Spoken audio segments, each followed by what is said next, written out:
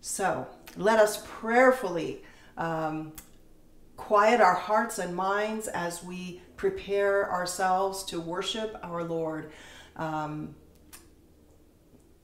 through song, through prayers, and through the message, as we hear our prelude this morning by our very own Trina Brown.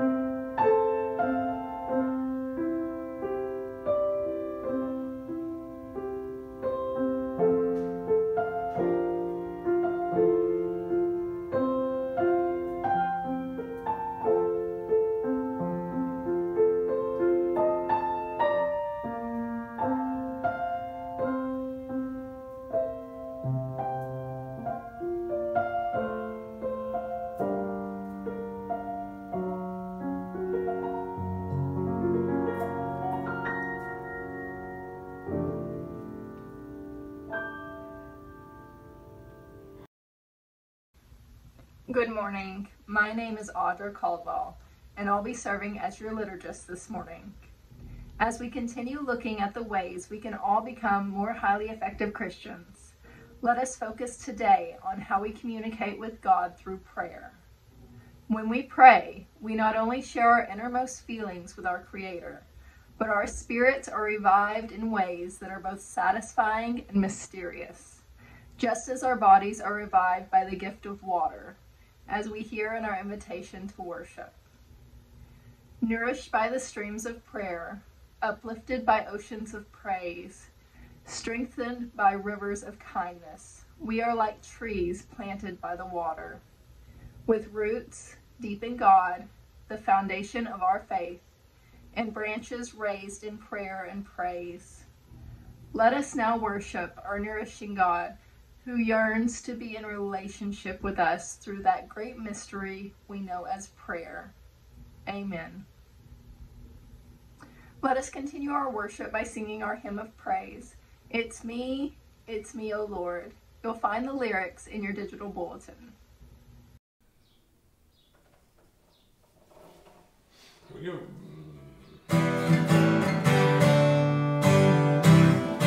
It's me, oh Lord, standing in the need of prayer. Hallelujah, Lord, it's me, oh Lord, standing in the need of prayer.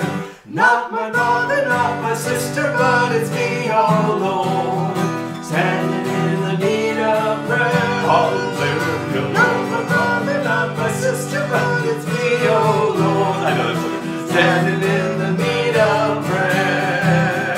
It's me, oh Lord, standing in the need of. Here it is. Hallelujah, Lord, it's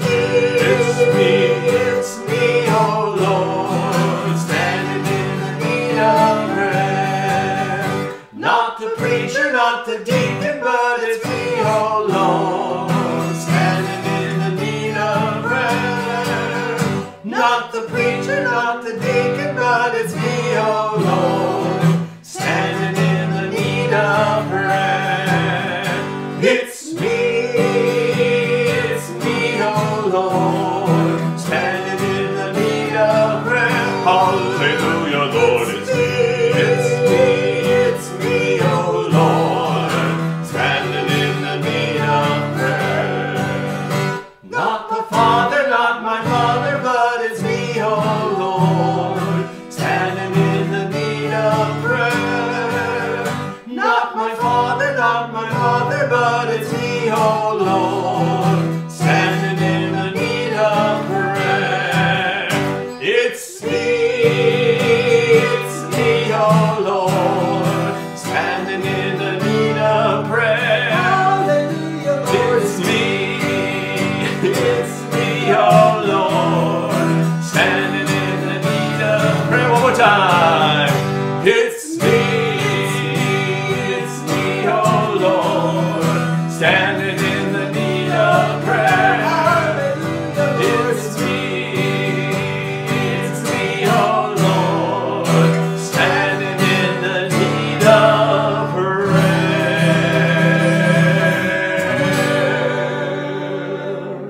You just want me to sing low again. Oh yeah. Like I love that, right? All right, kids, it's that time to gather around your computer or your TV or your iPad. It's time for the children's message. And you know what? My prop this morning for the children's message is in your hands. As a matter of fact, it is your hands. And so what I want you to do right now is I want you to take your hands and put them together as if you were going to pray. All right? Because I'm going to share with you a 5-fingered prayer. Now, there are all kinds of different 5-fingered prayers out there.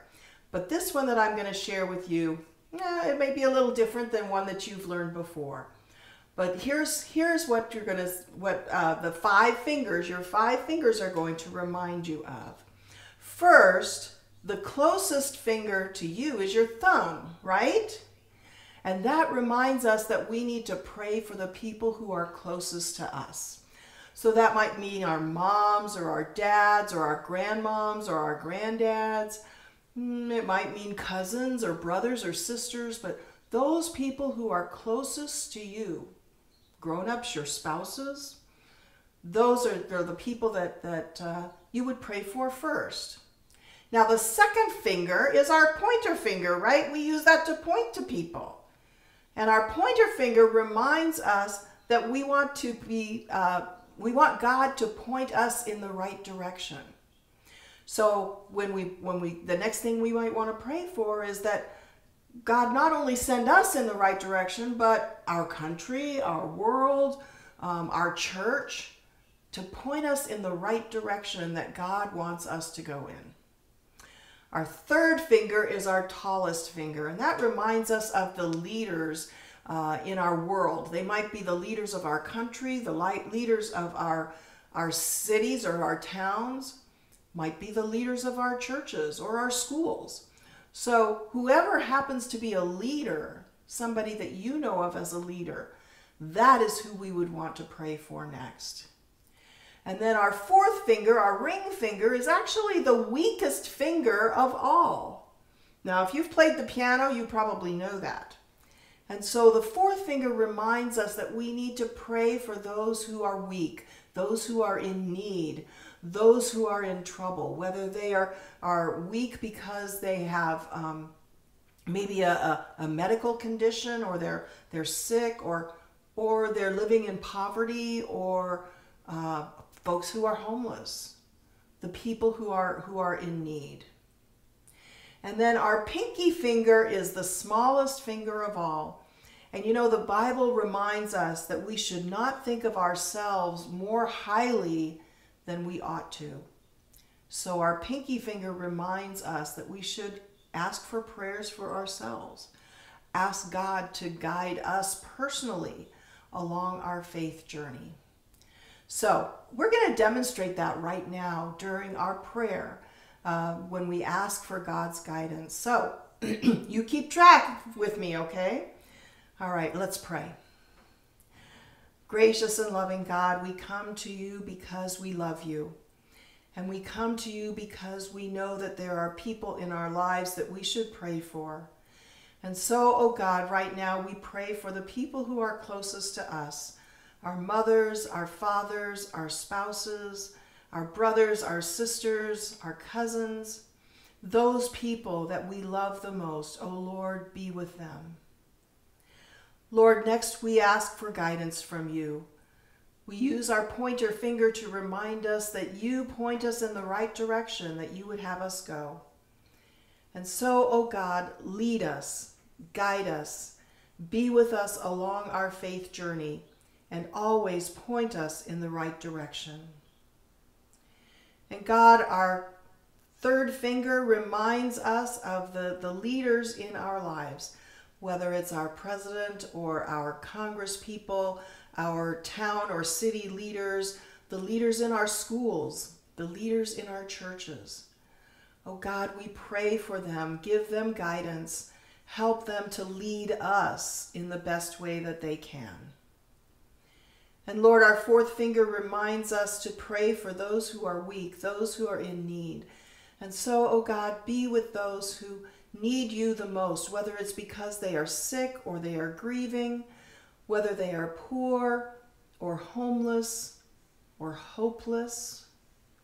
God, be with those who are in need this day.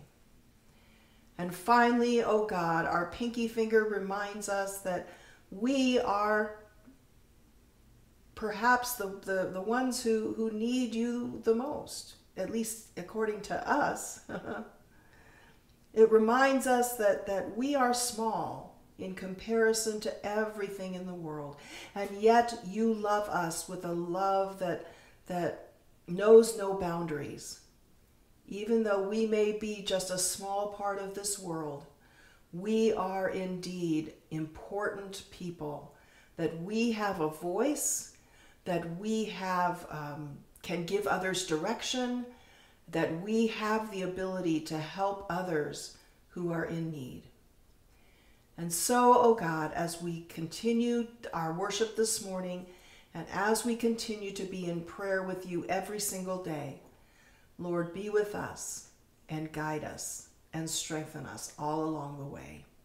In Jesus' name we pray, and all of God's children said, Amen. Our first scripture, written for an audience of Jewish Christians, speaks to us about building our relationship with God through prayer. Echoing what Paul wrote to the church in Philippi, James writes that essentially we should pray about everything. When we are sick, when we are well, when we have sinned, and when we need to be restored. His words remind us to be persistent in our prayers. Hear this passage from James chapter 13, verses 13 through 16, as found in the Common English Bible. If any of you are suffering, they should pray. If any of you are happy, they should sing. If any of you are sick, they should call for the elders of the church, and the elders should pray over them, anointing them with oil in the name of the Lord. Prayer that comes from faith will heal the sick, for the Lord will restore them to health. And if they have sinned, they will be forgiven. For this reason, confess your sins to each other and pray for each other so that you may be healed. The prayer of the righteous person is powerful in what it can achieve. May God add blessing to the reading of the scripture. Thank you, Audra, and thank you for serving as our liturgist this morning. Friends, as we enter into our pastoral prayer time, I would just remind you that we have a prayer team that is regularly praying for those people in our hearts and minds. And if you would like to be a member of that prayer team, all you need to do is send us an email at info@songoflifeumc.org, and we'll gladly place you on that prayer team. Unfortunately, we're not able to publicly publish our prayer list because of privacy purposes, but we do ask that you keep those in our hearts and in our minds this day in prayer. This past week, we added a few people to our prayer list, in addition to those who communicated that to us during the worship service. And of course, you can do that by simply tapping on the link at the bottom of your screen that says Request Prayer. But we have a little bit of news on our little friend Jake. He is still in the hospital and is undergoing radiation treatment. The messages that I receive from his father are difficult, and so we are in a difficult time right now with Jake, and so we ask that you continue to keep him in your prayers. We also received word, I received word last night that our friend John Campbell was in a car accident, and he is in the hospital right now, but hopefully all he's got is just some bumps and bruises. But let's keep John and Marcia in prayer this morning. There was another one that I received yesterday, and now I don't remember who it was, but it'll come to me. So, and we of course will include these on the prayer list that we send out to our prayer team as well. So, friends, we just ask that you pray for those who are in need, those who need guidance at this time. And so, as we lift up our hearts to the Lord in prayer, let us join together first for a moment of silent prayer, and then I will continue in the pastoral prayer. Will you pray with me?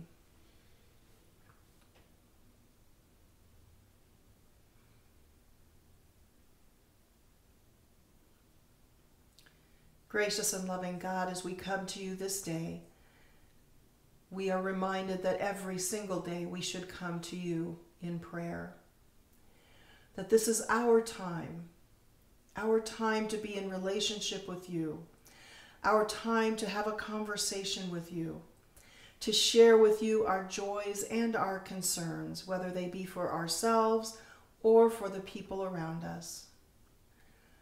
And so, O God, today as we lift up our joys and concerns individually and collectively, we ask that you guide us. We ask that you strengthen us.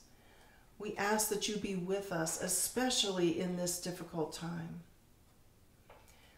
Lord, we are seeing all across our country, yes, even all across our world, a spike in the incidence of this virus. Lord, be with the caregivers. Be with those who are caring for people in the hospitals. Be with the doctors and the nurses and the therapists.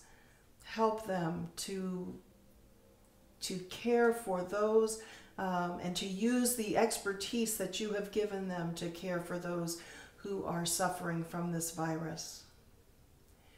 And Lord, we also pray that you will be with all of us. Help us to do the right things to protect one another and to protect ourselves. Oh God, we know that you are with us every step of this journey.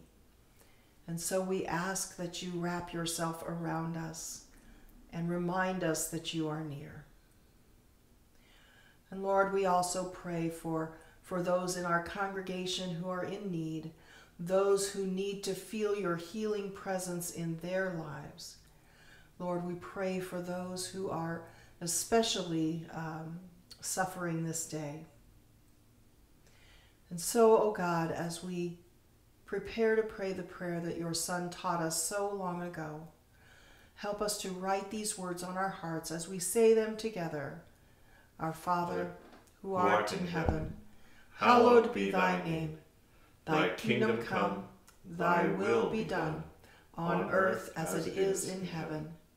Give us this day our daily bread, and forgive us our trespasses, as we forgive those who trespass against us.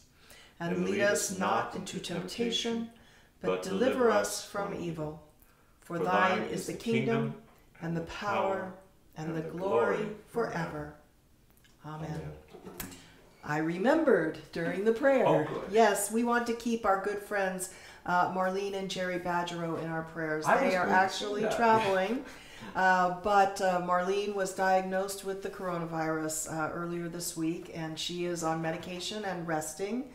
And when I spoke to Jerry the other night, he was starting to feel symptoms as well. So I don't believe he has been tested yet, but friends, let us keep them both in our prayers this day. And of course, all who have been affected by this virus.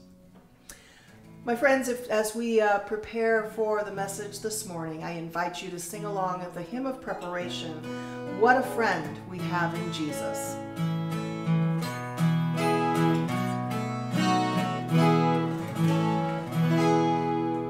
Wait a minute, I'm sorry, I gotta make an adjustment. And what a friend we have in Jesus.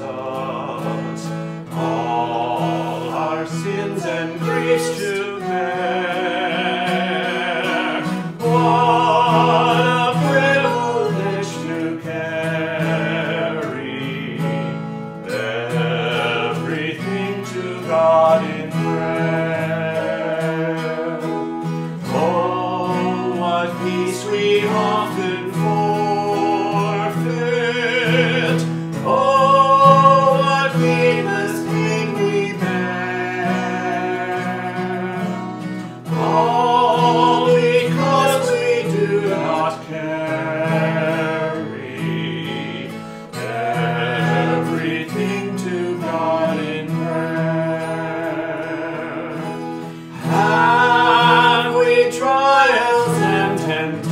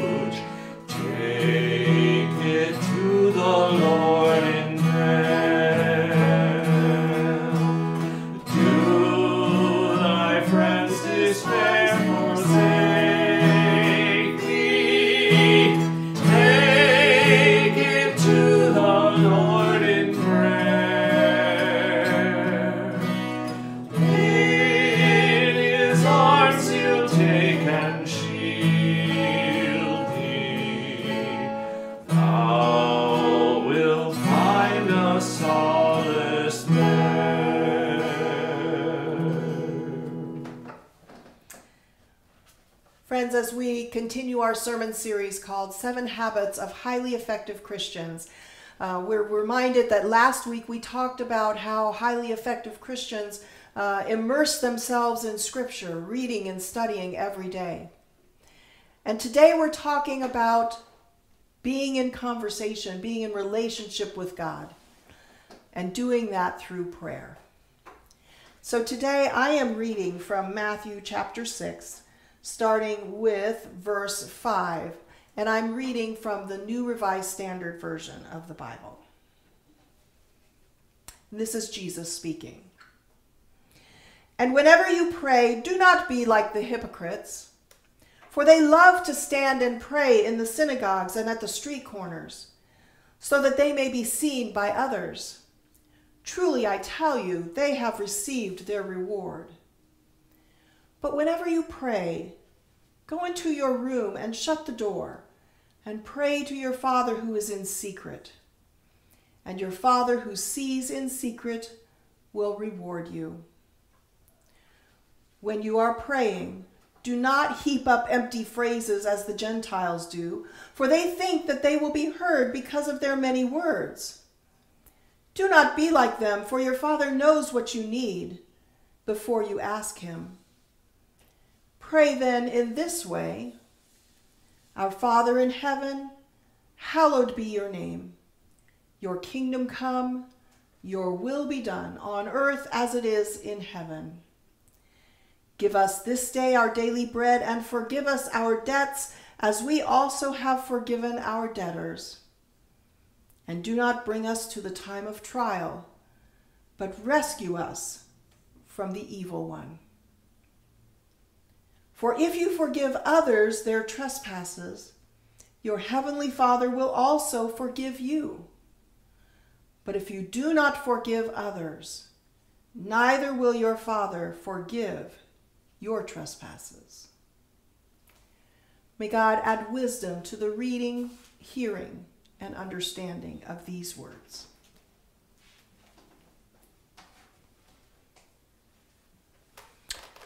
A taxi driver and a preacher were standing in line to get into heaven. The taxi driver approached the gate, and St. Peter said to him, "Welcome, I understand you were a taxi driver. Since I'm in charge of housing, I believe I have found the perfect place for you. You see that mansion up the hill? It's yours." Well, when the preacher heard what St. Peter had said, he thought to himself, wow, if a taxi driver gets a place like that, just think what I will get. So when the pastor got to the gate, St. Peter said to him, "Welcome! I understand that you were a preacher during your earthly life. You see that shack down in the valley?"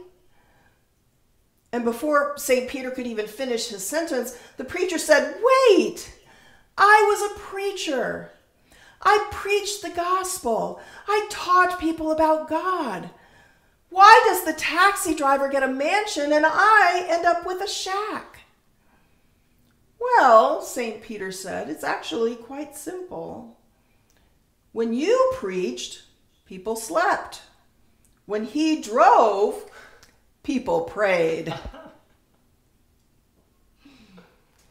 The second habit of highly effective Christians is prayer. It is talking to God. And you know, there are a lot of ways I could be preaching about prayer today, but a wise man, a church consultant, actually told me and a bunch of other pastors during a church growth workshop, he said, "Pastors, your congregations don't need to hear another sermon on prayer. What they need you to do is encourage them to pray more."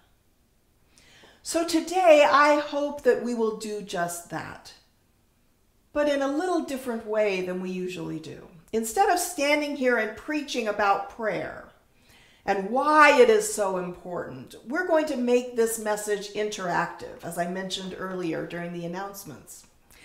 We're all going to deliver this message to each other together. Now, normally, if we were all in the same room, we would do this by having you call out your responses to the questions that I'm going to ask. But unfortunately, we're not all in the same room. I'm here, and all of you are out there in your own living rooms or dining rooms or family rooms or even your kitchens. So we can't really speak with each other or to each other. But we do have the chat box. And that, my friends, is the next best thing. So throughout this message, I am going to ask you a question, and then you're going to type your responses to that question into the chat box. Now, feel free to share as many responses as you want. And after I've asked the question, I'm going to share a little bit of additional information because, as I mentioned before, there is about a 30-second delay here. So it takes about 30 seconds for you all to get the message that I'm saying right now. And then it'll take you a little while to prepare and put in your responses. So David's going to keep track of the responses, and we're going to share with each other what we think we ought to do and know about prayer. Now, this may not work, my friends. This is an experiment. So if it bombs out, I'm going to ask for your grace right now. But in the meantime, let's get started and see if it's going to work. All right. I've got a little frog in my throat as usual. It's the Sunday morning frog. I need to evict him to our backyard.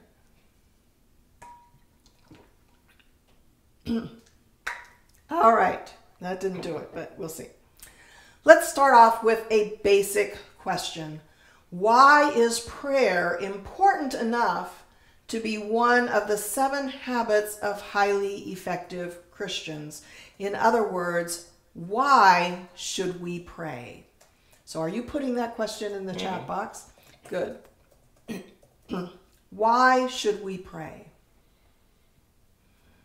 Now, as you're adding your own responses into the chat, let's turn to the scriptures because surely the Bible tells us something about prayer. And sure enough, if we look at Colossians chapter 4, verse 2, the Apostle Paul writes, "Devote yourselves to prayer, being watchful and thankful." And in Romans chapter 12, verse 12, he writes, "Be joyful in hope, patient in affliction, faithful in prayer." But perhaps one of the most important references to prayer is found in the Epistle of James, which we heard Audra share with us earlier today.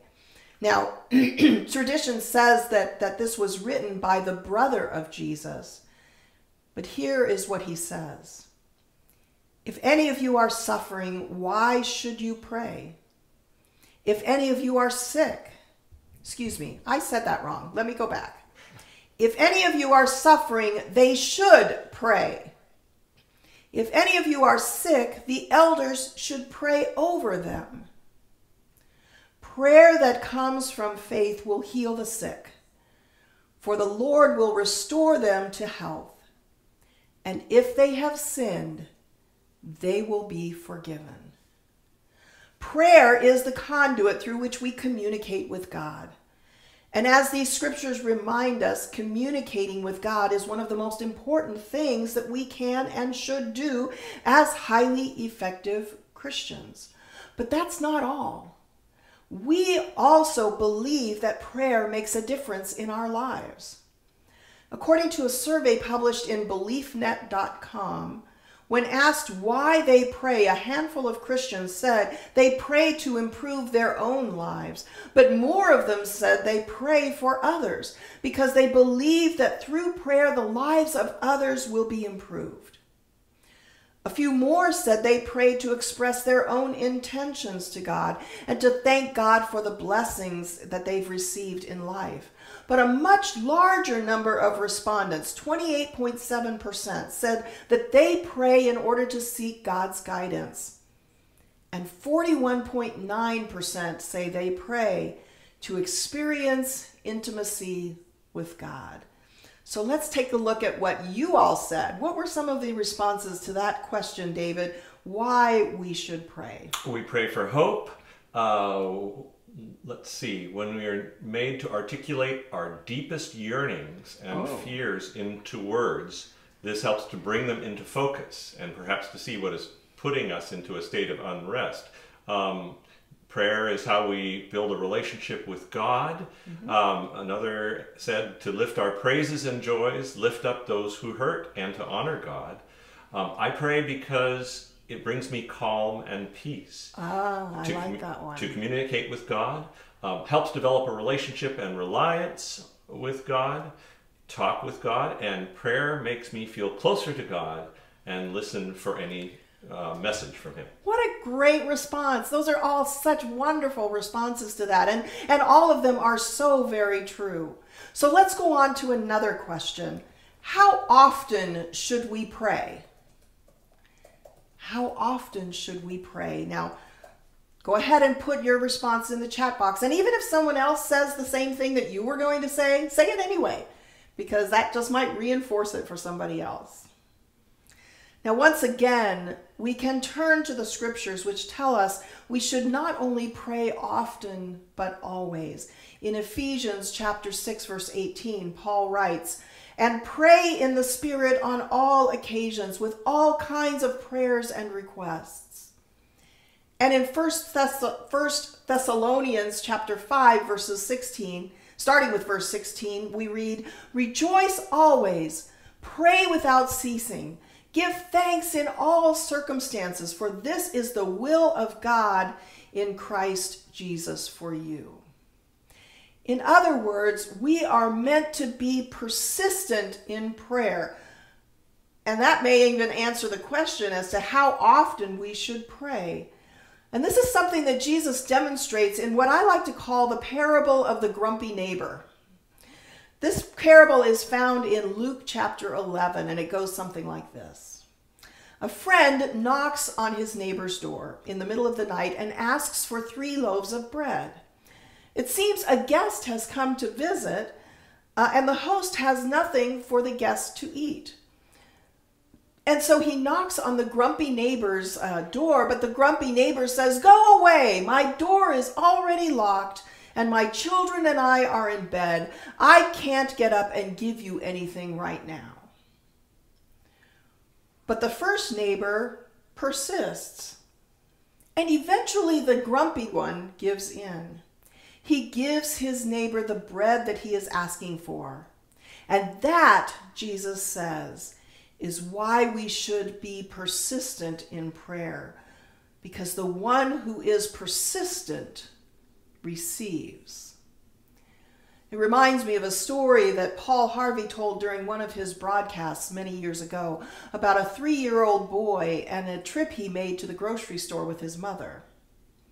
Before he and his mother even entered the store, Mom said to the little boy, "Now, you're not getting any chocolate chip cookies, so don't even bother asking."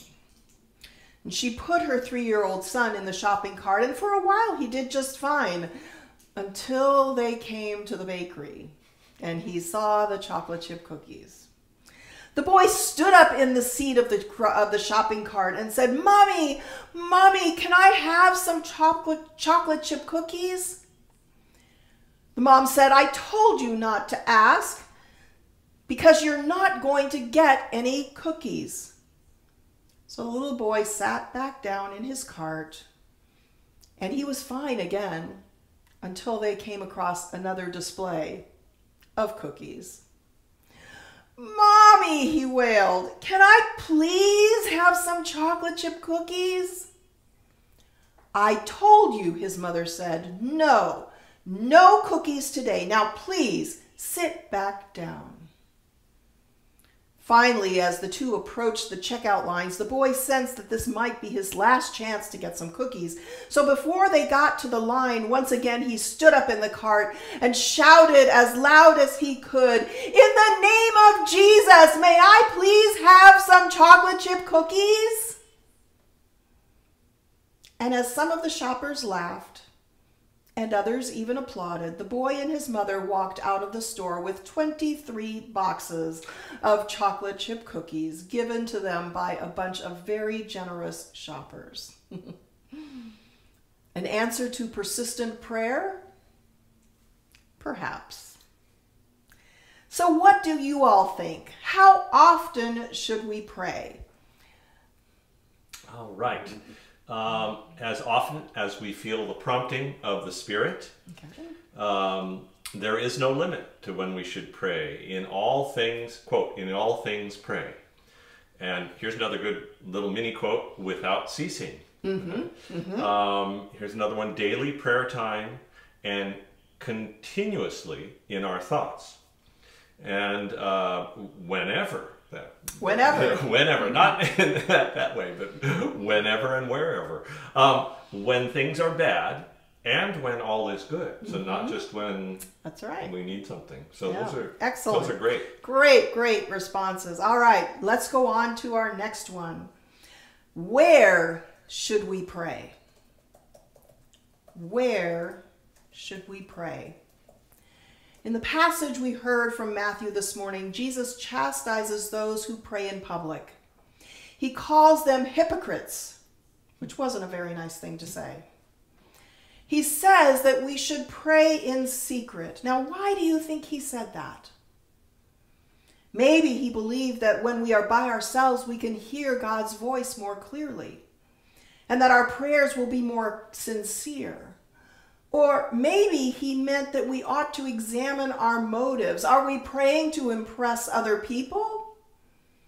Or are we praying to an audience of one, God?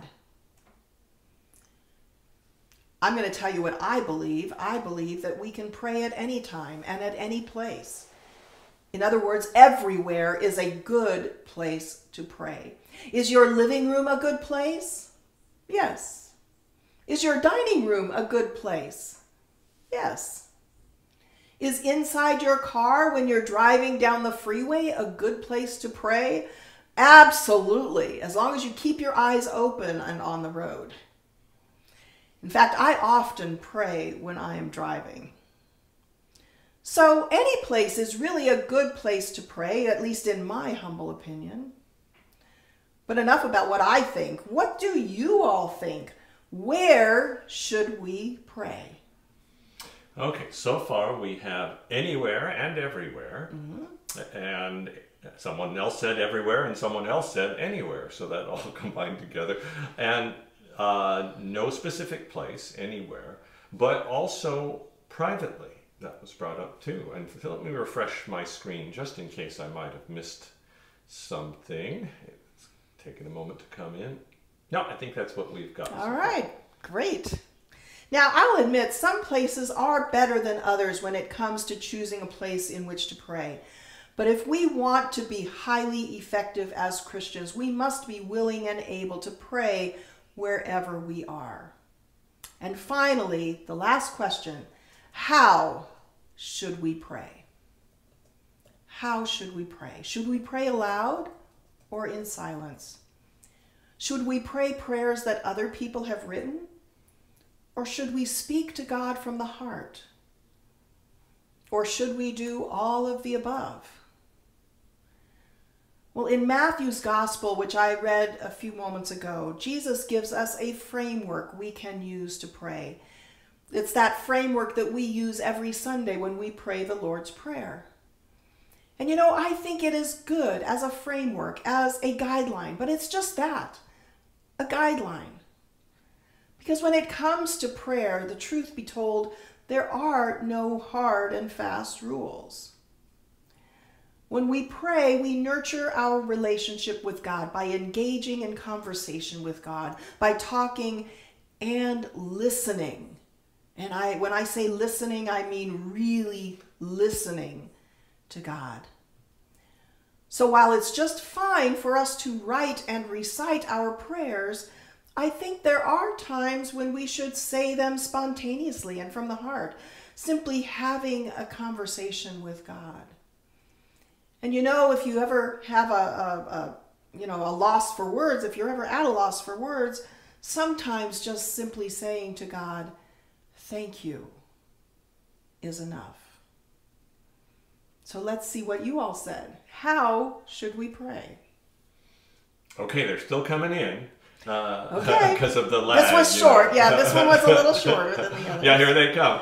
But what we've got so far is with your heart open to Jesus. So that's how. Fervently and frequently. Another says with an open heart and open mind. And somebody said all of the above. All of the above. I like that. Thanks, Ed. And another said anyway. So in other words, that implies that there's not a right way and a wrong way, right? But there's many ways. Mm-hmm. Excellent. Yeah.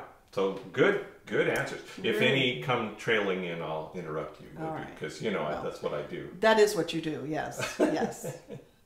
Or maybe we can pick them up at the end of the There's service. that. Yes. Maybe I won't yes. interrupt Maybe we won't interrupt. Friends, I would like to close this message with a little story. A woman asked her pastor to come to her house to visit with her ailing father. And when the pastor arrived at the man's bedside, she noticed that there was an empty chair. And so she asked if she could be seated in the chair. I hope you're changing my camera. Of course.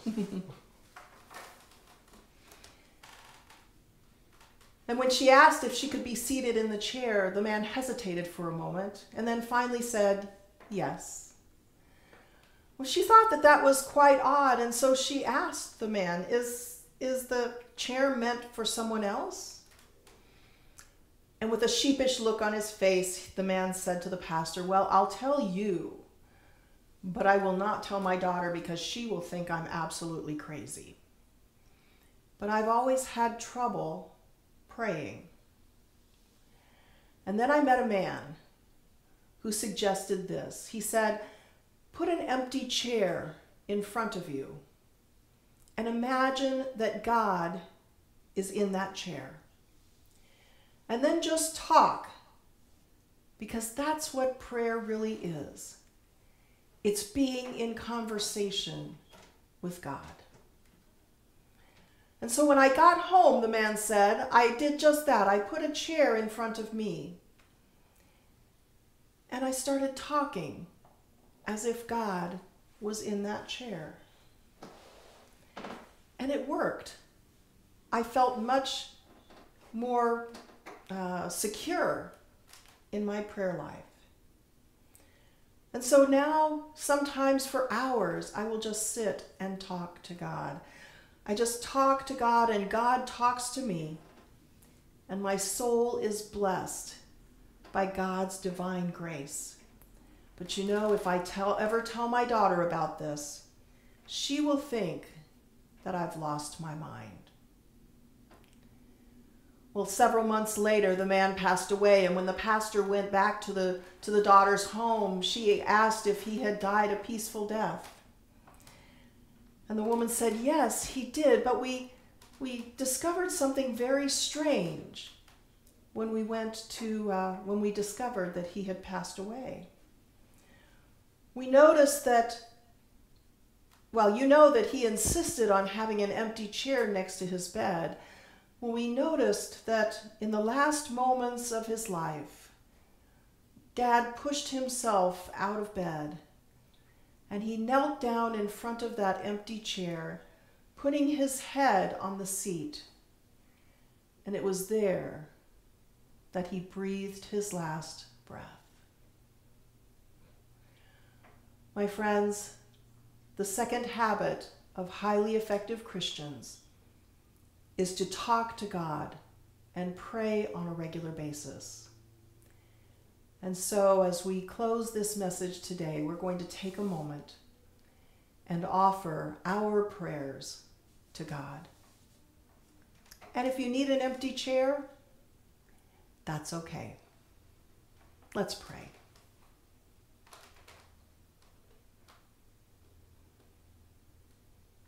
Oh God, we feel your presence here today, and we are grateful. We are thankful because we know that your presence means that you are guiding us and strengthening us and listening to us and hearing our needs. God, we know that you are sitting right beside us. And for that, we will always be grateful. Amen.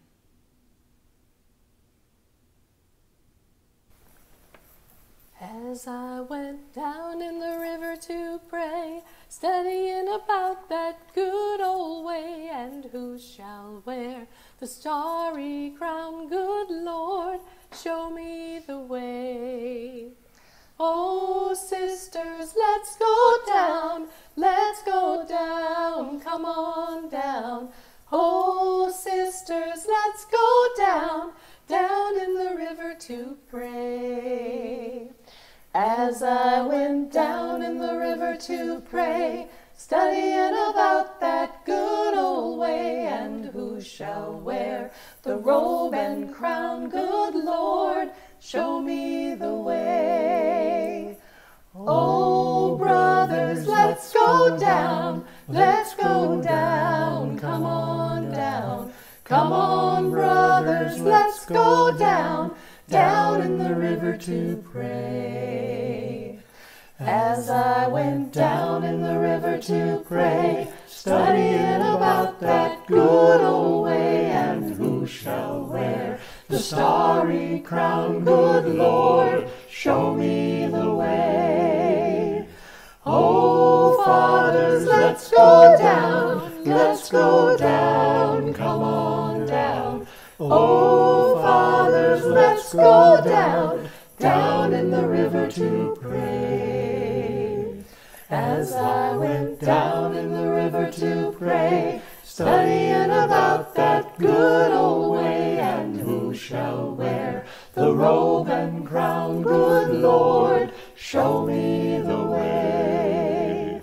Oh, mothers, let's go down, come on down, don't you want to go down? Oh, mothers, let's go down in the river to pray. As I went down in the river to pray, studying about that good old way, and who shall wear the starry crown, good Lord, show me the way. Oh, sinners, let's go down, come on down. Oh, sinners, let's go down in the river to pray.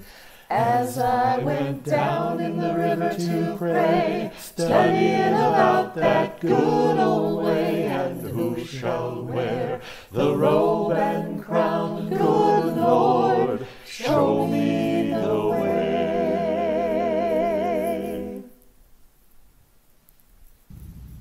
As we consider the gifts we will give this week, let us remember that sometimes God answers the prayers of others through us.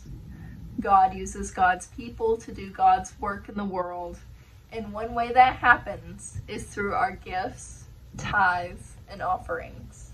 When we give, we help other people, and when we help others, sometimes our gifts are the answer to their prayers.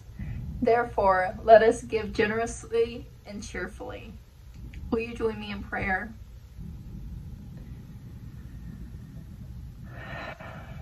Gracious and loving God, today we can take this time to be grateful. We are abundantly blessed and joyfully share our time, talents, and treasures. As we are grateful and open to receive, we are also grateful and open to give. With many thanks, we bless the givers and the gifts. Amen.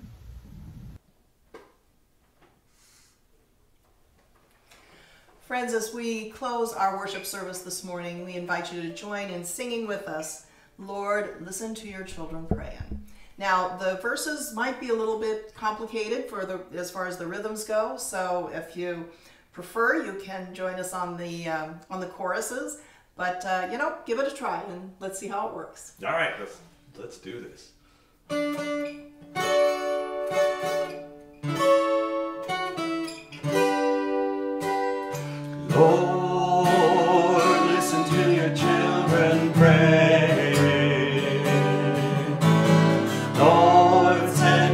Spirit in this place. Lord, listen to your children pray. Send us love, send us power, send us grace. Something's gonna happen like the world has never known when the people of the Lord get down to pray. The doors just swing open and the walls come tumbling down when the people of the Lord get down to pray. Lord, listen to your children pray. Lord, send your Spirit in this place. Lord, listen to your children pray. Send us love, send us power, send us grace. You're gonna know it when the Lord stretches out his hand and the people of the Lord get down to pray. There's gonna be a brand new song of victory in this land when the people of the Lord get down to pray. Lord, listen to your children pray. Lord, send your Spirit in this place. Lord, listen to your children pray. Send us love, send us power, send us grace. Send us love, send us power, send us grace.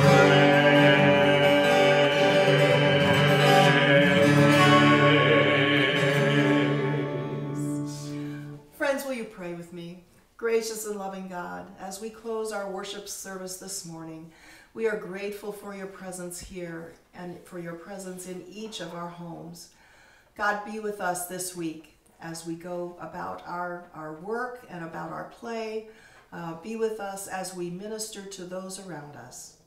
And most of all, help us to feel your presence in our lives every moment of every day. God, we pray all of these things in the name of Jesus. And all of God's children said, Amen. Friends, may God be with you till we meet again. God be with you till we meet again. By his counsels guide uphold you. With his sheep securely fold you. God be with you till we meet again. Friends, have a wonderful week. We will see you next Sunday. Kids, don't forget to log into Zoom for Children's Church.